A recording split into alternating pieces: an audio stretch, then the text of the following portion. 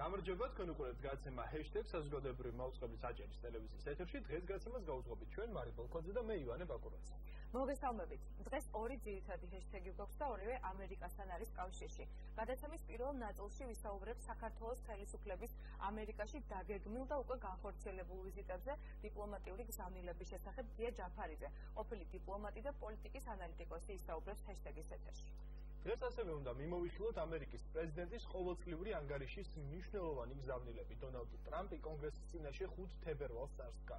რა თქვა ტრამპმა და როგორ შეფასდა მისი გამოსვლა ამერიკის თქმის ჟურნალისტი მარიამ უგრეხელიძე ჩაგვერთვება დეტალებით ამერიკიდან. დღევანდელ გადაცემაში საშინაო ამბებით მოგიმზადეთ. იარე მუზეუმში ამ ჰეშთეგით ჰეშთეგის გადამღები ჯგუფი მაჭახელას ისტორიულ ეთნოგრაფიულ მუზეუმს ეწია. კიდევ ერთხელ შეგახედეთ ამ მეტად საინტერესო სივრცეში, ასე რომ დაგველოდეთ, აქვე შეგახსენებთ, რომ გადაცემის Facebook გვერდზე შეგიძლიათ გვადევნოთ თვალი პირდაპირ ეთერში და მოგწეროთ თქვენი მოსაზრებები.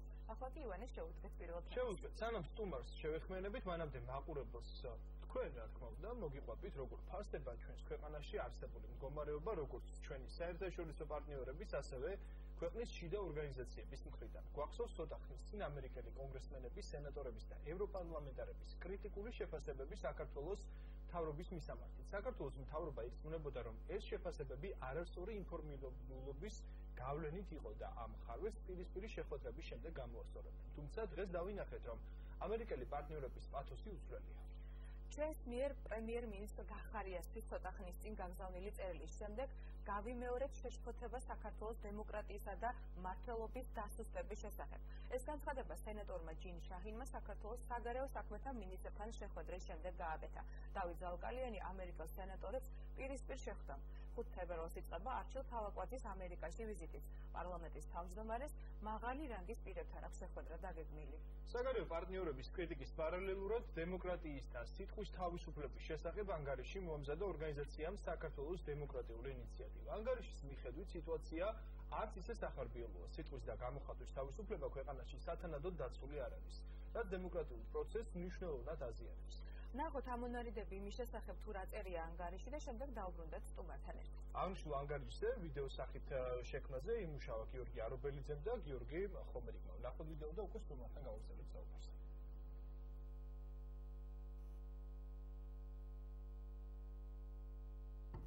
პროტესტი კარვებით. 2018 წლის 26 სექტემბერს თბილისში პარლამენტის წინ ზაზა სარალიძისა და მალხაზ მაჩალიკაშვილის მიერ ორგანიზებულ აქციაზე პოლიცია უხეშად ჩაერია მშვიდობიანი შეკრების უფლებაში. პოლიციის თანამშრომლებმა დაშალეს კარვის კონსტრუქცია და აქციის მონაწილეებს არ მისცეს შესაძლებლობა პროტესტი ამ ფორმით განეგრძოთ. 20 ივნისის აქციის ძალადობრივი დაშლა. საჯაროდ ხელმისაწვდომი მონაცემებით 20-21 ივნისს განვითარებულ მოვლენებს 275 დაზარალებული ჰყავს. მათ შორისაა 187 სამოქალაქო პირი, 38 ჟურნალისტი და შინაგან საქმეთა სამინისტროს 73 თანამშრომელი.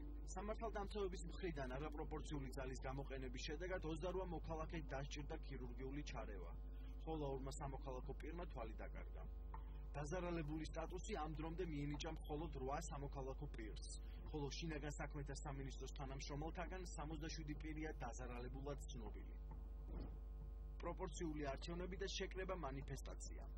შეკრება მანიფესტაციის უფლებაში უხეში და უკანონო ჩარევის ნათელ მაგალითს წარმოადგენს 2019 წლის 31 დეკემბერს პარლამენტის მიმდებარე ტერიტორიაზე განვითარებული მოვლენები. მერიის უსაფრთხოების სამსახურის წარმომადგენლებმა სრულიად ლეგიტიმური საფუძვლის გარეშე ისე, რომ მათ ამის კანონიერი უფლებამოსილებაც კი არ ჰქონდათ, დაშალეს პარლამენტის მიმდებარე ტერიტორიაზე მალხაზ მაჩალიკაშვილისა და გიორგი მამალაძის ოჯახის მიერ პროტესტის ნიშნად გაშლილი კარვები. მათ ადგილას ჯერ ზვიგენის გამოსახულებებით საზაფხულო გასაბერი ატრაქციონი, ხოლო მისი ჩაფუშვის შემდეგ მეორე დღეს გასართობი ატრაქციონები მოეწყო. აჭარის საზოგადოებრივი მაუწყებლის საქმე. აჭარის ტელევიზიის მრჩეველთა საბჭომ 2019 წლის 19 აპრილს ტელეკომპანიის დირექტორი ნათია კაპანაძე თანამდებობიდან გადააყენა. არასამთავრობო ორგანიზაციები ჯერ კიდევ იმპიჩმენტის პროცედურის დასრულებამდე მოუწოდებდნენ საბჭოს საკითხს განსაკუთრებული ყურადღებით მიდგომოდნენ და შეეფასებინათ ის ზიანი, რომელიც შეიძლება დამდგარიყო დირექტორის გადაყენებით. აღნიშნული ფაქტი ხელისუფლების მხრიდან დამოუკიდებელ მედია საშუალებებზე პოლიტიკური გავლენის მოპოვების მცდელობად შეფასდა სამოქალაქო სექტორის მხრიდან. დირექტორის თანამდებობისთვის კონკურსი 4-ჯერ გამოცხადდა, თუმცა სამ შემთხვევაში საბჭომ ვერ მოახერხა კანდიდატის შერჩევა. მეოთხე კონკურსი კი სასამართლომ შეაჩერა.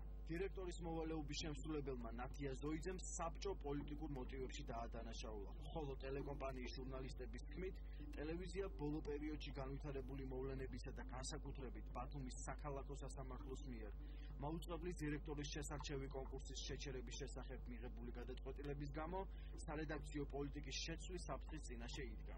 საბოლოოდ ტელეკომპანიის დირექტორად გიორგი კოხრეიძე დაინიშნა, რომელიც ტელეკომპანიის რეორგანიზაციას გეგმავს და აცხადებს, რომ ტელევიზიის საინფორმაციო გამოშვებები მიკერძოებულია. ჟურნალისტები კი მას სარედაქციო საქმიანობაში ჩარევაში ადანაშაულებენ. რუსთავი 2-ის საქმე. 2019 წლის 18 ივლისს ადამიანის უფლებათა ევროპულმა სასამართლომ რუსთავი 2-ის საქმეზე გადაწყვეტილება გამოაცხადა, რომლითაც არ დაკმაყოფილდა წარდგენილი განაცხადი. აღნიშნული გადაწყვეტილებით ასევე გაუქმდა ეროვნული სასამართლოების მიერ მიღებული გადაწყვეტილების აღსრულების შეჩერების საფუძველი.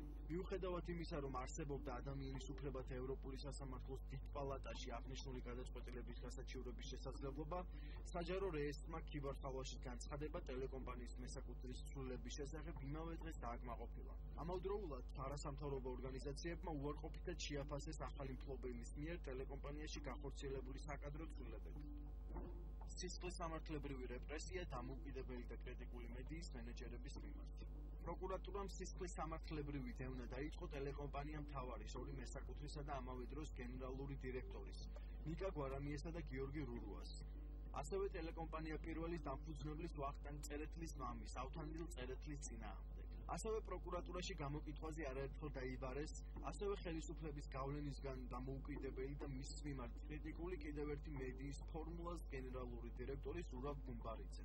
ტელეკომპანიების ხელმძღვანელების წინააღმდეგ აღძრული სისტემური სისხლისამართლებრივი დევნა და ზოგადად ტელეკომპანიებთან მიმართებით შერჩევითი პოლიტიკის წარმოება ტოვებს განცდას, რომ მართლ წლებს სურთ მედია სივრცეში გავლენის სფეროების გამტკიცება და მადამი კრიტიკულად მიმართული აზრის ჩახშობა. მედიის ინკასო.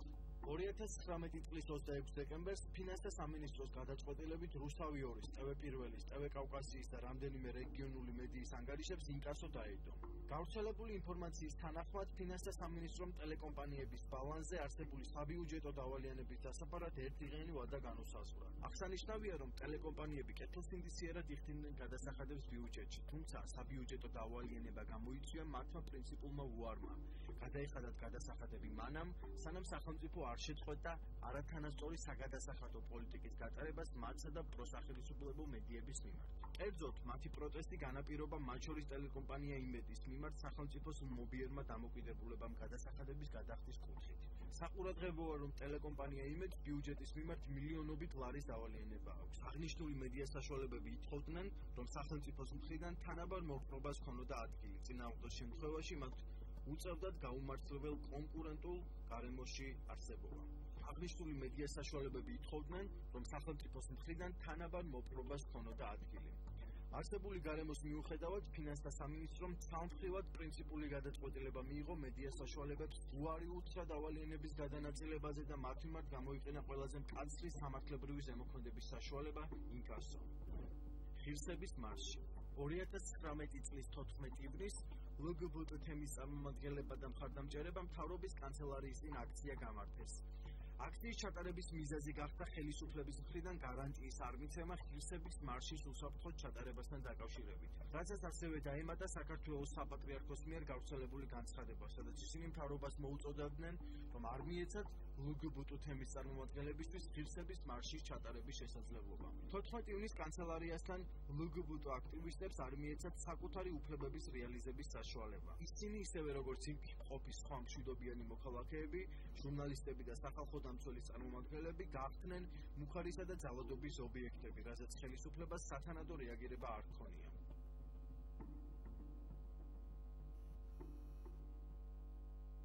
დავბრუნდით ჩვენ. ქართული დელეგაციის ამერიკული ვიზიტი, ამერიკული მხარის შეფასებები ქართველი პოლიტიკოსების მხრიდან უმრავლესობის წევრების მოლოდინდა ეს ყველაფერი საპროტესტო აქციის ფონზე. რა განვითარებას შეიძლება ველოდოთ კია ჯაფარიძე ყოფილი ელჩი და პოლიტიკის ანალიტიკოსია ჩვენი გადაცემის სტუმარი და მასთან ერთად ვაგრძელებთ საუბარს. საღამშვიდობისა ბატონო გია. საღამშვიდობის ბატონ გია. მადლობა თქვენ რომ გამონახეთ დრო და ხართ ჩვენი გადაცემის სტუმარი. ბატონ გია, მოკლედ ჩვენ გვაინტერესებს საქართველოში არსებულ სიტუაციასთან დაკავშირებით თქვენი შეფასებები, თუმცა საქართველოზე შეფასებები უფრო საინტერესოა ახლა მით უფრო როცა საქართველოს მთავრობა ცდილობს რომ ქვეყნის შიგნით არსებული პრობლემები ქვეყნის გარედან მოაგვარონ. გულისხმობ ვიზიტს, ამერიკაში ვიზიტს, დღეს ნახეთ რომ საგარეო საქმეთა მინისტრის ვიზიტის შემდეგ, შეხვედრების შემდეგ გაკეთდა უკვე შეფასებები სენატორების მხრიდან, უკვე დაიწყო პარლამენტის თავმჯდომარის ვიზიტის და ასევე დაგეგმილია მაღალი რანგის შეხვედრები. მოკლედ გითხარით რა მოლოდინი გაქვთ თქვენ ამ შეხვედრებიდან? გაამართლებს თუ არა იმ მიზანს, რა მიზნითაც წავიდა საქართველოს მთავრობა ამერიკაში ვიზიტით?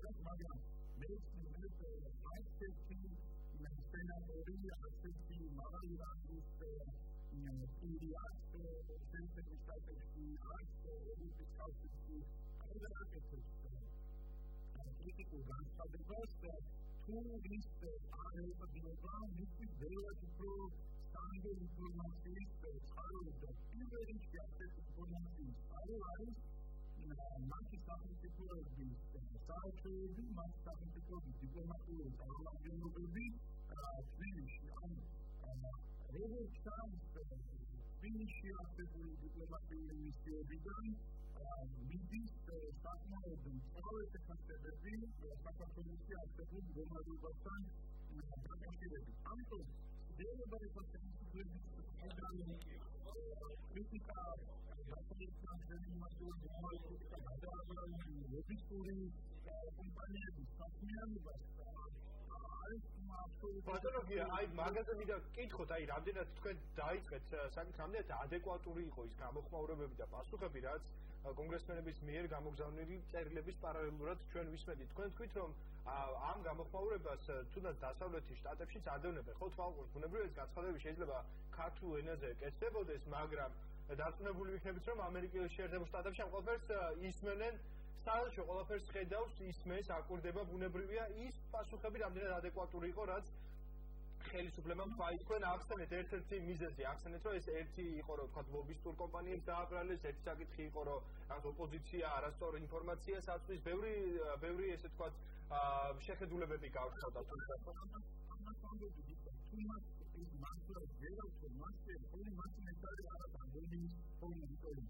Total regional paradigmas România România tipos manifestații care se politica înșepeva România bunăbrie este continuarea care se află sau menen lobiste menen de asta sau sau menen tundați lobiste menen pentru că dacă se curia idee de opoziție de țara dar e foarte mult poziția lobistului firma da modernă este lobistul de stat știutul de dinamică proiect maxim de da adică știutul lobistul compania de amică de la mai bun aroma de planete anda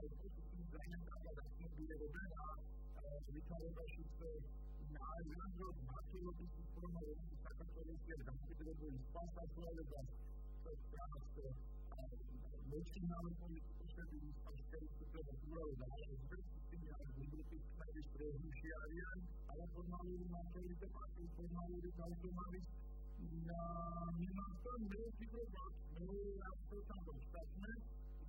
Facem nostru la nivel de transport, facem campania, am venit să face etape de din care va fi realizat la politicul zala sau la organizația media maxima să susținem niște maxima criticul de aia campodili am dogat de la vista maxima care să vedem să la nuanțele astea de nici așa am niște cu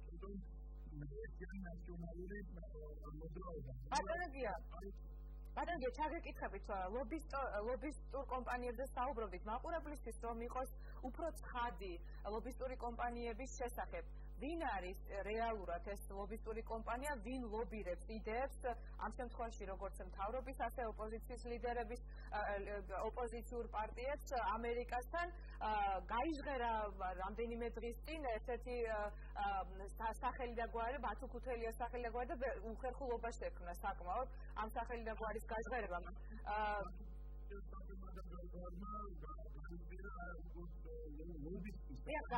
მე გასწორდა მე გასწორა ამერიკულმა მხარემ თუმცა აი ქართული ოცნების წარმომადგენლებმა აი ხომ ამბობდით დაახლოებით ამ ტონით მიუთითეს ოპოზიციას ვინ არის ეს ლობისტური კომპანიები რომ აუხსნათ მაყურებელსაც კიდევ ერთხელ am concretul situație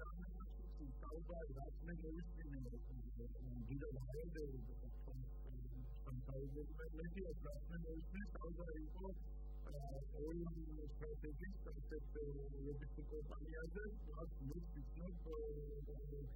rendișanul și statatul și ciclul să ce-am și să fiți mâine sau și în Darian, din negociare, statatul Darian, უშო მახილარე სახელები არაფერს არ აძლევს მაყურებელს ალბათ ბატონო უბრალოდ რა ფუნქცია რა როლს ასრულებენ ეს კომპანიები რა საქმიანობენ ამაზე რო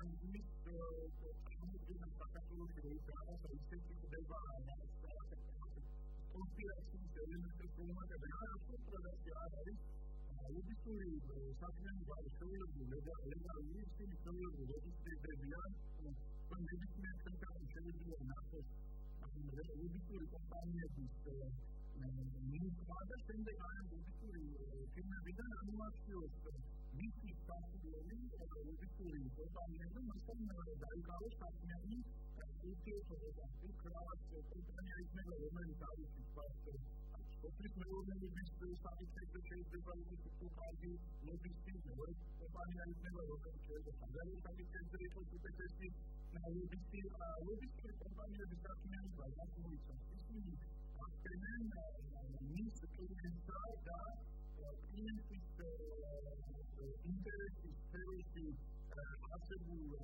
პირებსა და ინსტიტუტებში თუ შეიძლება იყოს ბიზნესმენები მათ შორის ურთიერთობის გამარჯვება ისინი არის ფასილიტატორები დამკვირვებელთა და დამკვირვებლის ინტერესის ობიექტებს ახალ სკოლაში თუ ვინმე ხილავს ხელისუფლებას ხილავს ლობისტურ კომპანიას ხელისუფლების მიზანი ამ სკოლაში არის ლობისტურმა კომპანიამ მოახერხოს მათი ურთიერთობების გააზრება ფასილიტაცია ამის შეფერდული სტატების ხელისუფლების ორივე მესამედება ამასულებელს საკანონმდებლო ხელისუფლების მაღალი ანდის პირობთან მაგალითად დაიჭირა ლობისტურ კომპანიას რომელსაც აღმოაჩნდა კადრი კავშირები პრეზიდენტ ტრამპთან აპარატთან და ასე შემდეგ შეიძლება დაიჭირა ისეთი კომპანია რომელსაც კავშირები ექნება გაუნიან სენატორებთან ეს შეუძლებელი ამბავი ამაში არაფერი არ განმეორება ეს ძალიან ლეგალური ლობისტების ფუნქცია თუ ეს არის ლობისტი ვერ გამოასწორებს ხელისუფლების სტატუსს ლობისტი ვერანაირად ჩამოწმენს იმ სისტემას რომელიც ხელისუფლებამ თვითონ მოახერხა და საკუთარ თავის გამართვა ამას ლობისტი ვერ ხელისუფლება ლობისტის ყველაზე დიდი წარმატება არის ის მოახერხებს ამ ურთიერთობის ყველაზე საუკეთესო დონეზე აყვანას.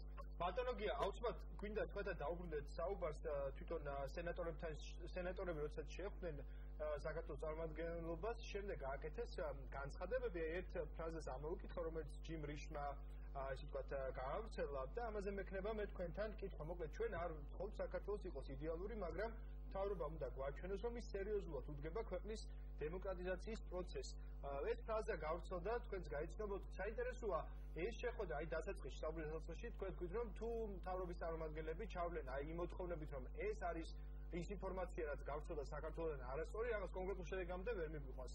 შეიძლება თუ ამ განცხადებიდან მიმსჯელოთ, რომ ის ვისთვისაც ჩამოსულიყო ქართული დელეგაცია, თქვა შესაბამისი პასუხები სენატორებმა ვერ მოისმინეს, თუმცა ერთგვარი დაპირება მაინც დაიტოვეს, რომ ის პროცესები სახელმწიფოში შეიცვლება. თქვენ ამ დაპირებების ზოგადად რამდენად გჯერათ, როდესაც დაბრუნდება პირველი დიპლომატი ჩვენს ქვეყანაში და შესაბამის უწყებებში როგორ გააზიარებს ამ ინფორმაციას და რამდენად იქნება ეს ყველაფერი იმისკენ წაიყვანს საქმეს, რომ მართლა სენატორებს ეს გულისწყრომა როგორც გამოასწოროს და საქართველოში ეს დემოკრატიზაციის პრობლემა მოკლედ აღმოიფხვრას.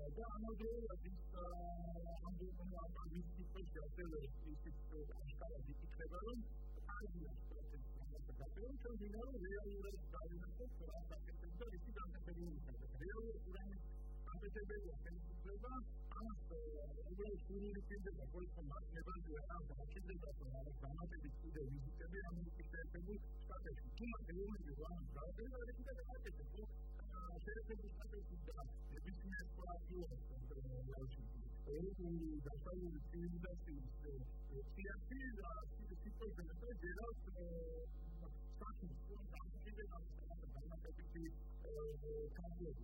ევროპის სტატისტიკა ორი სანაპირო სამსახური მასწავლებლად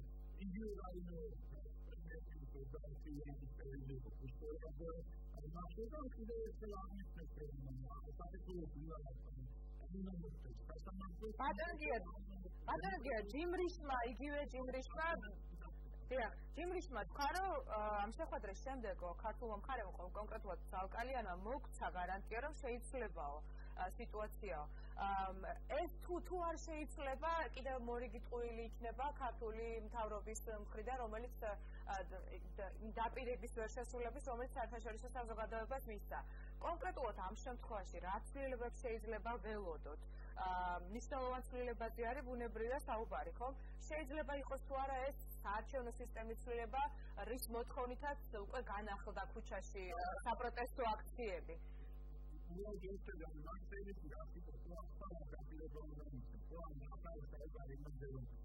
საქართველოს მოქალაქეებს მიეცეს თავისუფლად პროტესტის გამოფხატვის საშუალება, რომ დემოკრატიული პროცესები, რომელიც ქვეყანაში წერია, რომ 2012 წელს ვიყავით ვაკლებოდით არჩევნებზე წარმატება იყო საქართველოსთვის, მაგრამ ამის შემდეგ პროცესები ძალიან ცუდად წავიდა. თქვენ დემოკრატიზაციის პროცესი უნდა დაუბრუნდეს, დემოკრატიზაციის პროცესი არ უნდა მოხდეს დემოკრატიის მიტაცება, უნდა მოხდეს სახელმწიფოს მიტაცება, სახელმწიფო ინსტიტუტების მიტაცება და საარჩევნო სისტემის ცვლილება დაპირება უნდა იყოს, ისევ დაპირება, დაპირება უნდა იყოს შესრულებული. სხვა უნდა დაკეთოს სხვა გამოუდინს შეიძლება კონდეს სენატორის სამსახური ეს იქნება მოსწავლეობა.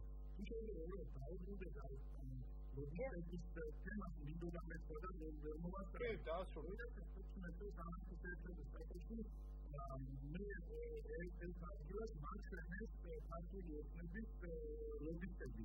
ქართული ოცნებასაც ლობისტები განეცო დღეს არაუყვანეს წლების განმავლობაში ამერიკის კომპანია შეფასებულდა რამდენიმე კომპანია მაინც შეფასებულდა მათ ინტერესებში და ამ წლების განმავლობაში ლობისტური კომპანიები მათაც თქვენ გადამოდის ესეთი ერთი ლობისტური ჯგუფი გადაიწყოს მეორე ლობისტური ჯგუფი გადაიწყოს მათი შეფასებული ლობისტური ჯგუფი ხო ეს ერთი და მეორე და ყველაზე უფრო ლობისტური ჯგუფებზე არის ინფორმაციას შეერთებული შტატები პირველი თავისი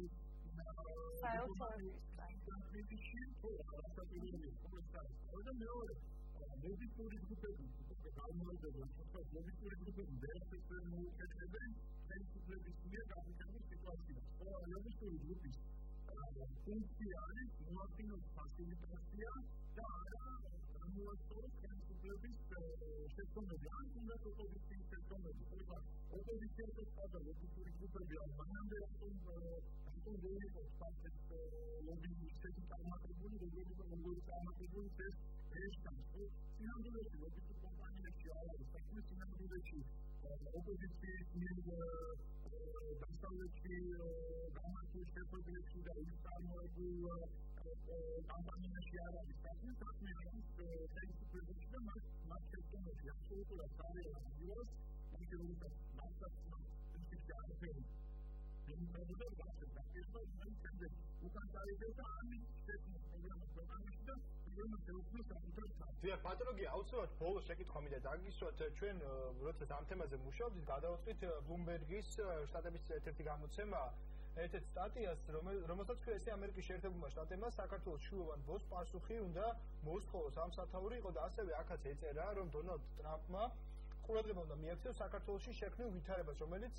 ავტორის შეფასებით იყო, რომ ავტორიტარიზმისკენ დაჩქარებული ასევე იყო ბიძინა ივანიშვილზე, როგორც არაფორმალურ მმართველზეც, აქცენტი გაკეთებულია, იყო რომ დასავლეთმა თქვა მის კაპიტალზე თქვა სტადმა კონტროლი უნდა აიღოს. თქვა როდესაც გამოცემები, დასავლური გამოცემები ბლუმბერგი, რომელიც ერთ-ერთი ცნობილი გამოცემაა, დაახლოებით ასეთ სათაურს წერს ასეთ საკითხებზე აკეთებს აქცენტს, რისი მანიშნებელი შეიძლება იყოს. თუ შეიძლება რომ ამას მანიშნებელი იყოს და თუ შეიძლება ვთქვათ ისიც რომ სწორედ ჩვენსკენ საქართველოსკენ მაქსიმალურადაა როგორც ასე ვთქვათ ამერიკის მთავრობის მხრიდან ასევე გამოცემების მხრიდანაც ყურადღება და ჩვენი ქვეყანა ეპიცენტრშია და იმ მართლობის და დემოკრატიის საკითხების თვალსაზრისით მომართული ჩვენი ყურადღება. რისი თქმა შეიძლება თქვენი შეფასებით და ამ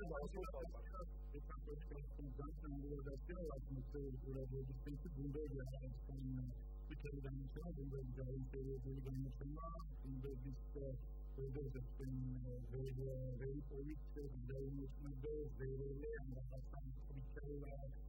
information that the people appears and then Bloomberg must Bloomberg is focused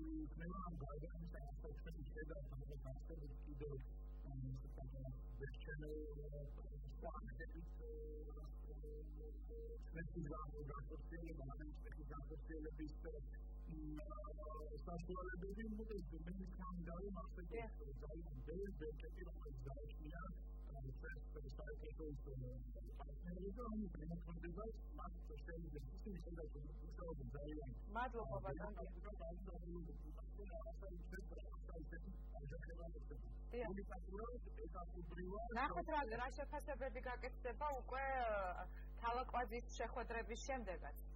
საინტერესო იქნება ესეც ალბათ. ძალიან დიდი მადლობა.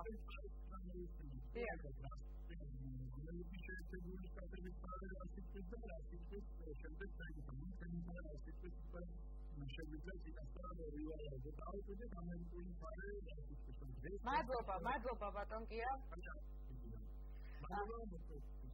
მაყურებელს შევახსენოთ, რომ ჰეშტეგის ეთერში აი ამ ძალიან მნიშვნელოვან პოლიტიკური პროცესის შეფასებით საუბრობდა გია ჯაფარიძე, რომელიც არის დიპლომატი. ეხლა კი უნდა გადავიდეთ ივანე. შემდეგ თემაზე გადავიდეთ. კი, ეს არის ჩვენი რუბრიკა, ყოველკვირეული რუბრიკა, რომელიც ოთხშაბათობით გვაქვს იარე მუზეუმში.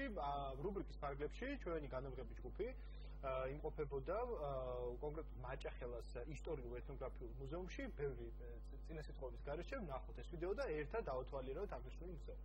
ნახოთ.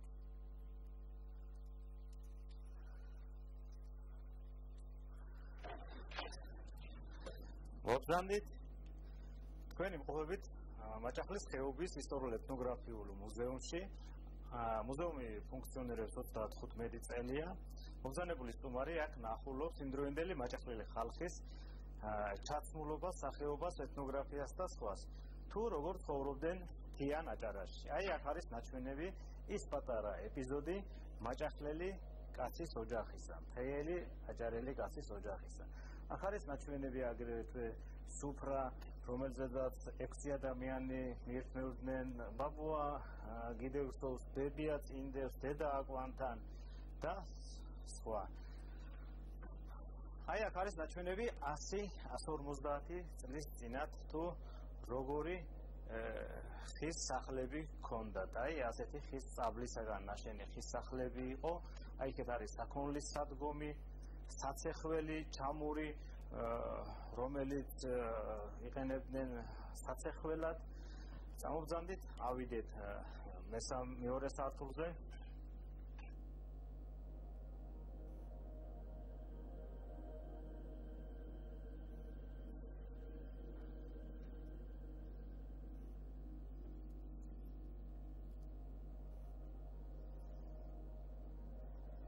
მობრძანდით. ეს არის ძველი ჯამის შენობა, რომელიც მუსლიმების სამლოცველო იყო.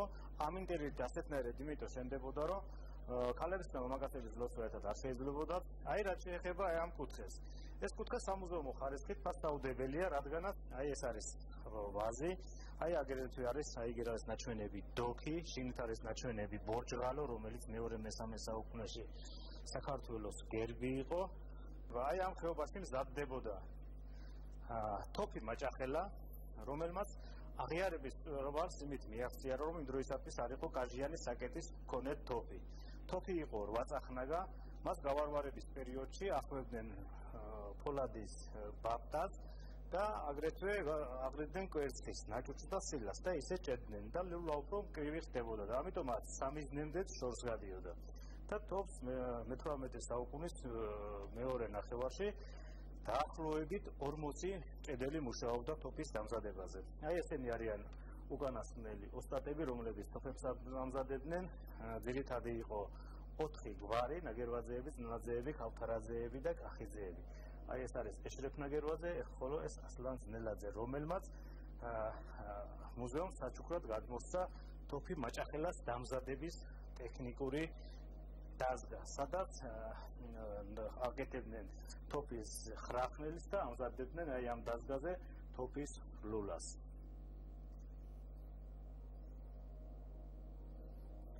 წავბრძანდით, ავიდეთ მესამე სართულზე.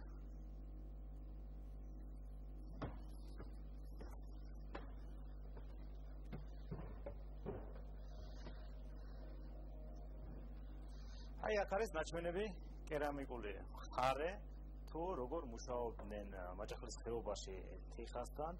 აი ეს არის ფორენგები, რომელიც წყლის მილად გამოიყენებოდა. აი აგერ არის კეცი, რომელზეც ჭადს აგრავდნენ, ქოთანი, ლობიოსი, ქვეული, ღვინის პატარა ზომის და სხვა. აი გადმოგბრძანდით, იქეთ ვნახოთ. ქალთან საჩუქრად მიჰქონდათ აი ამით ოქრო და ვერცხლი. აი აქეთ არის აქ გადიოდა სავაჭრო გზა ამ ხეობაში აზიასთან დამაკავშირებელი და ეს ფულები არის მიწაში ბახჩის ხნის და ეზოს გამოთხრის დროს მიწიდან ამოსვენილები. აი არის აგრე წარმოდგენილი თუ რამოდენ ჩართული იყო ვაჭრობასთან ეს ხეობა არის აქ ნაჩვენები. აქ არის ყის დამზადებისა და თაფლის გამოსაღების კიდევ ყველა საშუალება. ეს არის ძველებური სკა, რომელსაც ყავრალიან სკას ეძახდნენ, თხილამურები, თოვლზე სასიარულო. აქ კი არის ნაჩვენები სახვეცი დაზგა, რომელსაც იხვეწებოდა მაგიდის ფეხები, ხერწლები და აი ასეთ ორნამენტებსაც აკეთებდნენ. აქ კი ხეზაკვეთილობის ნიმუშები თუ როგორ მუშაობდნენ ხეზე. მე მინდა გითხრათ, რომ იარეთ მუზეუმში და აი ამ მუზეუმში კიდევ ბევრ საინტერესოს და განსხვავებულს კიდევ ნახავთ. მადლობთ. მოკლედ იარეთ მუზეუმში ესეთი იყო რა ქვია ფრაზა ბოლოს და შემდეგ მადლობა ივანე შენ ამ ვიდეოს მომზადების ჯობი მოგავაც ჩვენ ერთად ძალიან ბევრს შრომობდა როგორც ოპერატორი და მასპინძლობისთვის მადლობა ჩვენს სტუმრებს. გადავიდეთ ჩვენ თემაზე. ბოლოსკენინაც კიდევ ამერიკა მოვიტოვეთ იმპიჩმენტის პროცესის პარალელურად დონალდ ტრამპი კონგრესის წინაშე ყოველწლიური სიტყვით წარსდგა. State of Union ქართულ ვერსიაში კავშირის მდგომარეობა ქვია პრეზიდენტის გამოსვლას, რომელიც შეერთებული შტატების კავშირის მათი ერთობის მდგომარეობაზე ეხლა ანგარიშს წარმოადგენს. რა გზავნილები გაკეთა ამერიკის პრეზიდენტმა და რით მოიწონა თავი კონგრესის წინაშე, როგორ აფასებს ტრამპის გამოსვლას ანალიტიკოსები. მარიამ უგრეხელიძე, ამერიკის ხმის ჟურნალისტი, გვერდება Skype-ით პირდაპირ ვაშინგტონიდან. მარიამ, საღამოშვიდობისა, მადლობა რომ ხართ ჩვენი გადაცემის სტუმარი. გამარჯობა. მარია, მოკლედ, პირველი კითხვა ეს იყოს, რითი ფასდება, რის მიხედვით ფასდება პრეზიდენტის გამოსვლა კონგრესის წინაშე? ანუ წარმატებული იყო თუ არ იყო პრეზიდენტის გამოსვლა, რა დეტალებს აქცევენ ყურადღებას? აი, როგორ უნდა მოიწონოს კონგრესმენების წინაშე პრეზიდენტმა თავი, რა უნდა გააკეთოს ამისთვის? აი, ამაზე რო გითხრა. მოგესალმებით, განაჯობა ჩემს უკან ხედავთ კონგრესის შენობა, სადაც მისთვის ერთ-ერთი მთავარი მოვლენა State of the Union, ანუ პრეზიდენტის ყოველდღიური მიმართვა ხალხისა და კონგრესისადმი გაიმართა. რაც შეეხება შეფასების კრიტერიუმებს, რამდენჯერ შეეცადებიან პრეზიდენტს ტარში თავის გამოსვლას, რამდენად პოზიტიურია პრეზიდენტის სიტყვა, რა თემებზე გაამახვილებს პრეზიდენტი ყურადღებას, ამას ექცევა ხოლმე დიდი ყურადღება და შემდეგ მეორე დღეს მედიაში დიდი დაკრივვის თემა. ეს რა თქმა უნდა ყველა ელოდა ისაუბრებდა თუ არა პრეზიდენტი ტრამპის იმპიჩმენტზე, იმიტომ რომ როგორც ის ახლა იმპიჩმენტის პროცესი გადის, და ის არის ამერიკის ისტორიაში მესამე პრეზიდენტი, რომელსაც იმპიჩმენტის პარალელურად მოუწია კონგრესის წინაშე გამოსვლა და ხალხისა და კონგრესმენებისადმი სიტყვის მიმართვა. პრეზიდენტმა ტრამპმა ერთი სიტყვაცია თქვა იმპიჩმენტზე, მიუხედავად იმისა, რომ მის უკან იგდა ნენსი პელოსი, წარმომადგენელთა პალატის სპიკერი, რომელმაც ფაქტობრივად დაიწყო გამოძიება მის წინაშე და წარმომადგენელთა პალატამ როგორც ისე იმპიჩმენტის გამოუცხადა პრეზიდენტს. პრეზიდენტ ტრამპამდე იყვნენ ნიქსონი და კლინტონი, რომლებსაც იგივე სიტუაციაში მოუწია წყალსა და იმპიჩმენტის პარალელურად მიმართეს კონგრესს.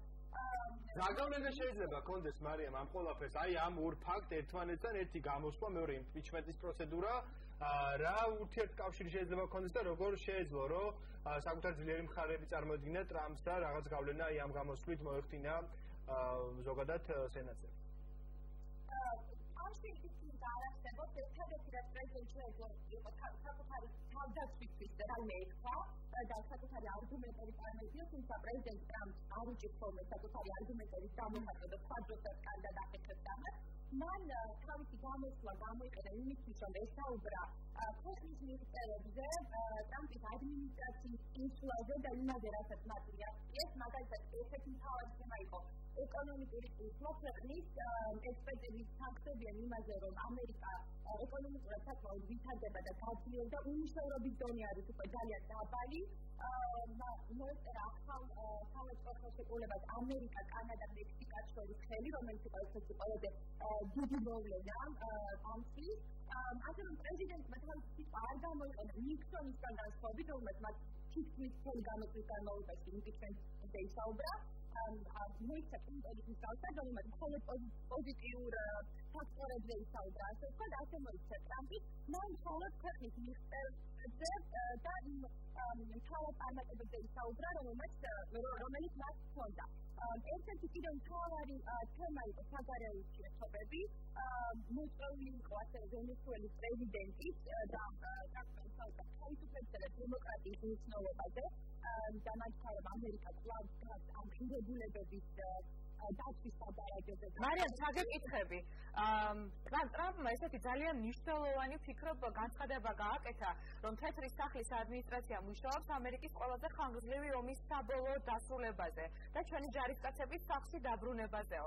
ახლო აღმოსავლეთში ომის დაბრუნებაზე, დასრულებაზე თქვა ეს ფრაზა ტრამპმა.